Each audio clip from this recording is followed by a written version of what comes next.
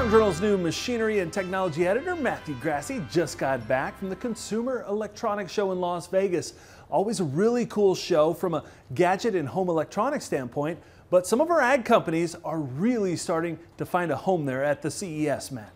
That's right, Clinton. First of all, thank you for having me. CES, yeah, it was a whirlwind of a trip. Yes, ag was pretty prevalent on the floor there. I spent quite a bit of time at the Deere booth. Was impressed with both the scale of the exhibit there, as well as how simple how they and made it simple for the attendees to understand the intersection of tech and sustainability when you're talking about that John Deere tech stack. But one of the reasons that we're here is to advocate for the industries that we're representing. So whether that be agriculture, or construction, road building, we're here to raise the voice of our customers and ensure that society hears. You know, as I talk to people here at the show, many of them don't have a thorough understanding of where their food comes from.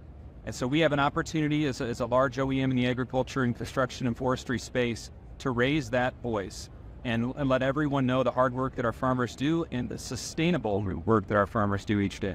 Matt, I know there are just thousands upon thousands of products, but can you narrow it down from an ag standpoint? Give us your top 3 things that you saw. I would have to start with the Bobcat AT450X enabled by Agtonomy utility tractor. I know that's a mouthful there, Clinton, but really interesting combination of technology. It was just an amazing ecosystem that they've created on this electrified automated tractor. And really the real power and brains behind it is the mobile app that Agtonomy, the team there, has designed for it. Interesting. Number 2 for you, the second coolest thing that you saw while at CES. For me, Clinton, that would have to be the Infinitum Aircore Mobility engine technology that one of these newer startups that's not really a well-known ag company has presented, and it's actually in commercialization. It's on the market now. The way it's being applied in agriculture is via irrigation pumps, as well as there is some application for a combine technology.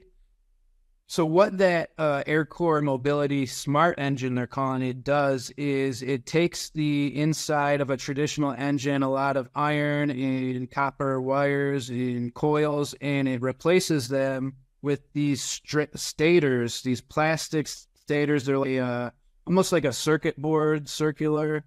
And what happens is it's powered by electricity, and these things start spinning around inside that engine and creating all this additional power, inertia that is then transferred to whatever you're trying to drive with the drive shaft or however it hooks into the engine there. Number 3 would be the aforementioned John Deere tech stack. Now, the main highlight of that was the 8RX autonomous tractor that was running field tillage about 1,300 miles away in Austin, Texas.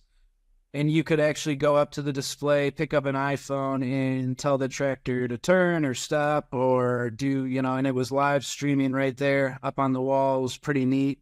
They stop it, they start it, they turn it, they increase its speed, and we work them through the planting cycle. Some of the new technology we have there, furrow vision, for example, that takes the eyes of the farmer and puts it in the row unit of the planter.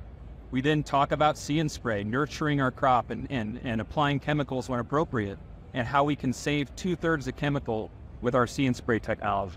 By 2030, it's our goal to demonstrate a fully autonomous corn and soy production system. So that means the tillage pass, the planting pass, the spraying pass, and the harvesting operation.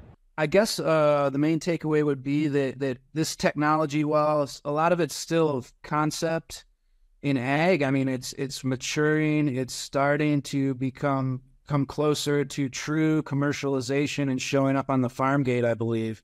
Matthew, really appreciate it. Thank you so much for attending CES this year. He's our machinery and technology editor for Farm Journal. Appreciate all you do. Thanks for your time, Clinton. Appreciate it.